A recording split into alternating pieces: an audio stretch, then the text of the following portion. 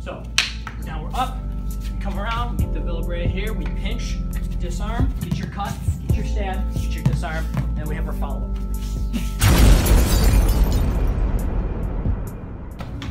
So, ran into a couple of little issues, right? Some of you guys are already starting to see it ahead of time, which is good. Which is you're recognizing as you come here and this comes in, and you come around, you get this spot, somebody says, well, wait a minute.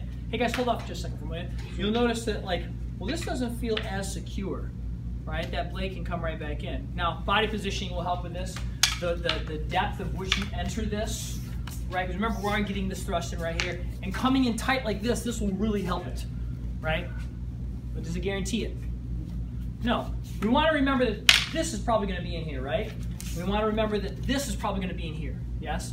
Will that help? Good. So then we get around here. Now watch, I'm just going to bring it, pinch this down. And when I pinch this down, look at how it traps his knife. It also points my knife at him. See that? That's going to give me this disarm. Look how I have the cut on the arm. Gives me my thrust here, which sets me up for this disarm. Does that make sense? So where we're ending is not what I would call the end. Okay?